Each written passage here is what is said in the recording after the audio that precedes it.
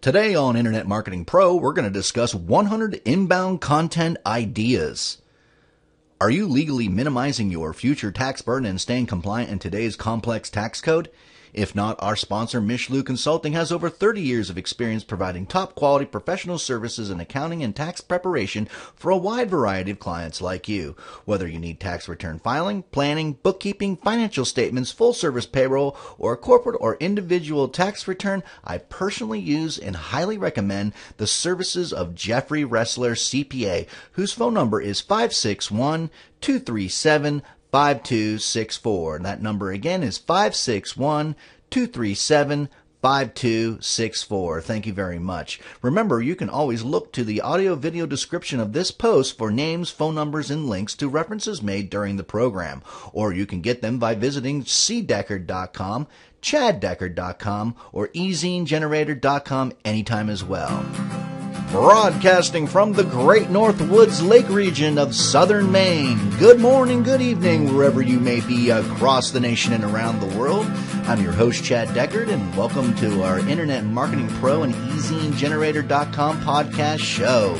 Our shows will cover how to grow your business, as well as topics on tips, tricks, and techniques, digital lifestyles, the future of finance, entrepreneurism, and preeminent professional internet marketers. Thank you for tuning into our show as we begin this adventure together, exploring many great things to come. Now, let's cover a few quick announcements before we get started. Like I always begin my shows, I really like to show my personal appreciation for all the feedback that we've been getting from you all. What a difference it makes in motivating me to put these shows out and continually think of the next subject matter that we can explore together. We also are very excited about you helping us get more subscribers by subscribing yourself on YouTube, iTunes, Stitcher Smart Radio, and many other syndicates. If you like our show and find it resourceful, please do your social network a favor and share, like, post, leave a comment, and subscribe to our show. Be sure to visit ezinegenerator.com and become a free member of our highly resourceful total online marketing presence community. You will gain instant insight and exclusive access to thousands of over-the-shoulder how-to training videos, articles, RSS feeds syndicated, of over 500 resource websites relating to topics like analytics, content, email marketing, mobile marketing, search engine optimization and management, social network marketing and management, traffic, articles, white papers, podcast interviews of preeminent leaders, current events, and much, much more. Finally, be sure to review our past archive shows on iTunes, Stitcher Smart Radio, YouTube, and Zoom. Now, let's get down to business. All right, well, today we are going to begin a 5-part series on 100 inbound marketing content ideas. So many people definitely need a lesson on what types of quality content they can put out there that would attract more people to gain more attention for themselves or whatever it is that they are potentially maybe selling or building a community, getting more attention as far as contributing to community and eventually looking like you're a rock star because you put good stuff out there instead of just junk. And so many people are guilty of putting out just junk that I see. I'm not really interested in whether or not you tied your shoe or whether you're feeling ill. Everybody, when they're looking at things, they want to know what's in it for them. And that's kind of why I'm going to do this 100 inbound marketing content ideas series, which I intend to break up in 5 sections so that it'll be 20 ideas per section. And I'd say what we're going to do is I'm going to begin by talking about content creation is at the core of, every inbound marketer's job. From tweets to blog posts to Facebook page wall posts, there's a lot of copy, messaging, and engagement to push out to your audience. But this is why the inbound marketer's role is one that requires so much creativity. Content has to be timely and accurate and relevant, thoughtful, unpredictable, informative, and even funny. The same old content day in and day out can't get stale, because if it does, you'll lose the community engagement that you are after in the first place. The question is, where do you come up with fresh ways to accomplish that in 7 days a week? How do you keep coming up with stuff that is fresh and interesting time after time? Well, I find it, even with all my experience, difficult, in doing even these shows. some shows are absolutely explosive and carry and just get out there because people really like them. And other shows that I would think that people would be interested in are not complete duds, but just don't quite get that kind of exposure as maybe some of the top shows do. And it's kind of a guessing game for me to figure out what it is that my listeners really want to hear and who's listening at the time. And it will get something that really excites them, and obviously it will cause them to share and the next person to share, and it becomes, moving from one generation to another. So, if you want to give me some ideas, here's your opportunity to put something, post something as far as the comments, anywhere, wherever this is syndicated. I'd greatly appreciate it, getting some kind of consensus of what is it that you really want me to cover and share with you with all the expertise that I have. So that is a big question for everyone. And what do you do when you are just, jump starting on the social presence, say on Twitter or Facebook, for the first time? Or what should your company be blogging about? This, I'd say this is a list of ideas that is meant to inspire the content that you create for your community. It's broad and generic in focus, and it's not meant to focus too strictly on, the technology that helps you carry out these ideas and offer something to, everyone. It's hopefully a brainstorming session that will help inspire you to come up and think of some fresh ideas on your own. So, all I can do is become your muse here by covering these 100 content ideas. And believe me, they are really good, and they really are creative, and they've given me inspiration at time to time. I just got to go through them and refresh my memory.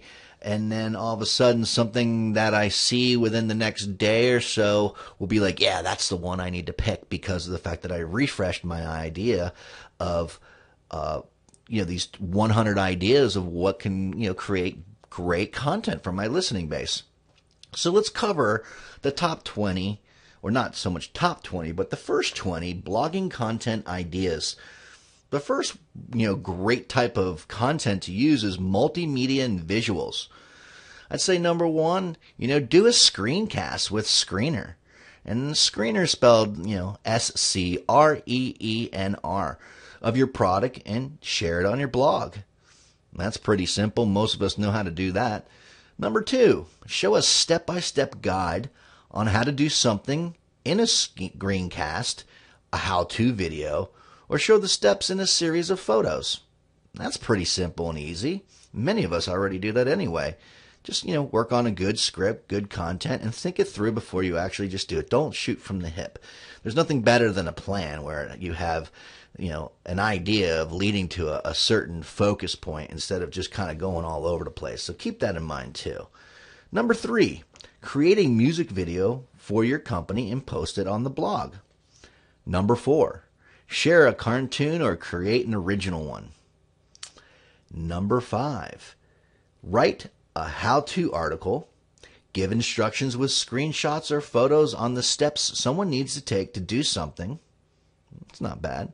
Number six, point out common mistakes in your industry and offer solutions on how to fix or avoid them. Number seven, offer a list of benefits for doing something. Number eight, share a list of some things to avoid. Number nine, relate your how-to content to a current event or a celebrity. Here's an example. 5 lessons from Lady Gaga. You're right. Or what the election teaches us about blank. So, I've seen the 5 blank lessons from Lady Gaga used before on a number of people who do podcasts. And from what I understand, those shows actually did pretty good, because whether you know it or not, Lady Gaga's got the most powerful social presence on the internet, hands down. So it's very interesting where this society is going. But anyway, let's get back to the using it maybe existing content. Number 10, take the contrarian position. Find someone else's article that you agree or disagree with. Introduce your blog post with what you specifically agree or disagree with, and support your argument with a few concise points. That's definitely a way to shake it up, Number 11, do a weekly or daily links roundup of relevant news for your community. That's pretty self-evident because a lot of people do that. And, if you want to aggregate news of other people's content, sometimes, if people like your choices, they start relating to you, they can become your fan too, and they'll really pay attention to you all day because it's like, outsourcing someone to pick headlines and bylines and do the work for you instead of you having to find the news yourself. I mean, we're all lazy, so that works pretty well. I've seen that being used quite a bit. Number 12, find tips in other content. Create a list of those tips and give links to those articles as the sources. Number 13, share an excerpt from an ebook or white paper with a call to action to download it for the rest of the information. So that works pretty good too. You kind of share it, bait them, and then hook them and pull them in. Because once they get into whatever it is that they're listening to or reading, they want to know more or they want to have the story finish. Because nobody likes an incomplete story, other than if they're bored and they just shut it off. Number 14, share an excerpt from an upcoming webinar with a call to action to get the rest of the content in the webinar. Kind of just like 13. Number 15, share your slides from a recent presentation. Number 16, share conference takeaways. I see that a lot. That works really well. I think it's really brilliant that if, some of these conventions, not everybody can afford to necessarily pay for access to the big rooms where they have breakout sessions and talk about different things, or maybe you're just a avid networker and you just don't have time because you need to meet so many people that you don't have time to go listen to several people for several hours. So going back and being able to watch these videos or listen to these podcasts of the replay is great because, we're all accustomed to TiVo or recording our television shows or other things and attending to them later when we have the opportunity and time allocated to. So number 17, do a roundup of last month's, last week's most popular post. Number 18, reinterpret existing content. Collect the top motivational YouTube videos for your audience, top ebooks, top webinars, or infographics. Once again, it seems that being an aggregator of sorts is, a way to actually get really good attention. So if you really can't come up with your own complete, unique content, the best way to do it is to use other people's. So I think that I've heard the saying, beginners create and professionals borrow, or maybe even steal. But anyway. All right, number 19, create a SlideShare presentation of new statistics related to your space and share that in a blog post. Tag the SlideShare presentation with relevant keywords for your company to leverage SEO benefits of the platform. And number 20, ask a question on Twitter and share the results with Storify embedded. What's up with this Fi stuff? Optify and Storify. Anyway. All right, well, I've covered the first 20 of the series of 100 ideas for content creation. We will be back to cover 21 through 40, so I look forward to having you come on back, and I really appreciate you tuning in, and I also would really appreciate you all tweeting and reposting and sharing this content with your social network. Have a great day, and we'll see you next week. Bye-bye now.